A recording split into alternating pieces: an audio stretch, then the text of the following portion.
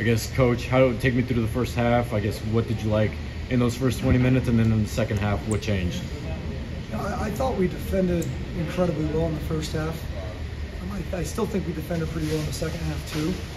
Ultimately, we had some costly turnovers in the first half, in the second half, that led to even more points for them. And also, we didn't get shots because of those turnovers. So they turned up the pressure, credit to Indiana, and I think that was the change of the game. PZ's played well overall individually. You guys were leading that going into halftime. What are some takeaways from today going into the regular season in a couple weeks? I'm really excited. I mean, if we can put two halves together like that, I don't think anyone can compete against us. Like Coach said, they got a few runouts in the second half.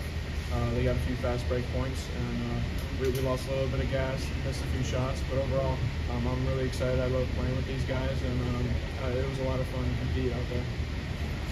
Coach, how you take this performance, translate into practice the next week and a half before UIndy State?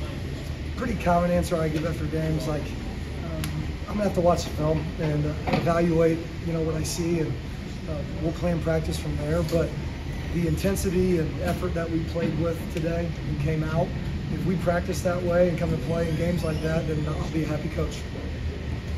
Is there anything that stuck out to you that Indiana did specifically, either on offense or defense? I mean, defensively, their length just warrantless. They got NBA length, and Coach Woodson did a really good job out of timeouts, attacking what we were doing defensively. So those are the main two things. As you talk about the depth of this team, 10 strong tonight, guys came off the bench, Zach Jewell, Sean Craig. What does that mean to this team? I mean, you can see it right when they step on the floor. Zach, Sean, Dylan, they're hitting shots, they're creating an impact, and there's zero drop-off once those guys step on the floor.